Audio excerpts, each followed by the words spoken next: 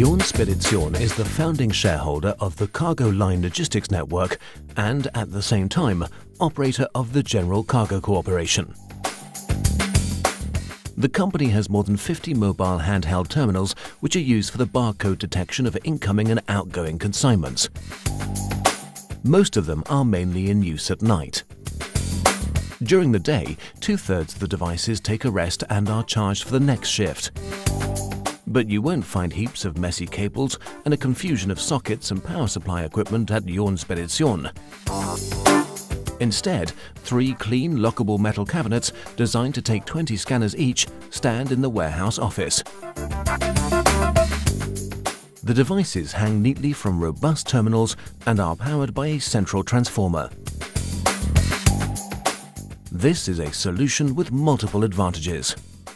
Sie ist auf jeden Fall It most certainly saves space compared with what we had before. The devices are protected in specially customized dust-tight cabinets where they are also charged. The cabinets can be locked so that not everyone has access to the scanners. Another advantage, the energy efficiency of 3 central transformers is significantly higher than with individually switched power supply equipment. TIS GmbH came up with the idea of having cabinets as a solution and of introducing a new generation of mobile hand terminals in parallel. Spedition uses the Motorola MC9590 model. Alongside the hardware, TIS also delivered all the software. We have collaborated with TIS for many years now, and our work together has always been good.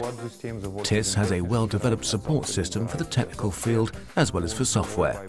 Our cooperation works seamlessly with both existing requirements as well as with completely new ones. New requirements include not only the cabinets, but also the new handheld terminals to be introduced in parallel for the business of Spedition and for cross-docking in the cargo line hub. Compatible emulation software by the name of Wavelink was also provided by TIS. Wavelink can communicate with Cargo Line's active logistics software and with Spedition's ERP cargo transport management system. How did the project go?